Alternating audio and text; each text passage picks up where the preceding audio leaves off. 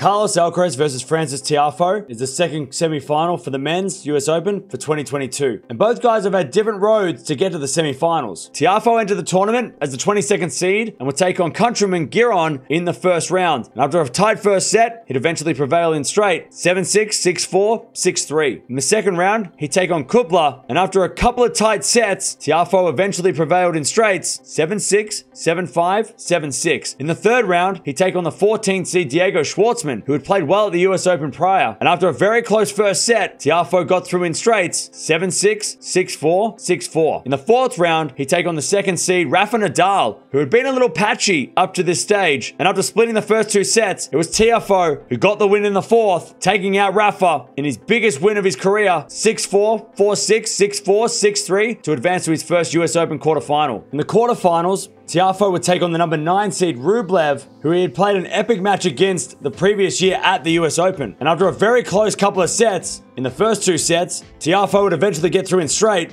7-6, 7-6, 6-4 to get to his first Grand Slam semi-final. Carlos Alcaraz entered the tournament as the number 3 seed and will play Baez in the first round. And after the first sets being very close, Baez eventually retired in the third, with Alcaraz getting through 7-5, 7-5, 2-love retirement. In the second round, he'd take on another Argentinian, Correa, who couldn't put up a fight against Alcaraz, with the Spaniard getting through in 3, 6-2, 6-1, 7-5. In the third round, he'd take on the American Brooksby, who had been very impressive to this stage, beating Borna Coric along the way. But Alcaraz was too good, getting through in straight sets 6-3, 6-3, 6-3. In the fourth round, he'd take on former US Open champion and 15th seed Marin Cilic. And after winning 2 of the first 3 sets, Cilic made him work, pushing Alcaraz into the 4-hour mark and 5 sets, with Alcaraz eventually prevailing 6-4, 3-6, 6-4, 4-6, 6-3 to get to the quarterfinals. In the quarterfinals, Alcaraz would take on the number 11 seed Sinner, who had beaten him the last 2 times that they played. And after going down 2 sets to 1 and facing a match point, Alcaraz would eventually prevail in a 5-hour record-breaking match that finished later than any other match at the US Open, getting through in 5, 6-3, 6-7, 6-7, 7-5, 6-3 to get to his first semi-final of the Slam. These two have only played the once before, and that was in Barcelona last year,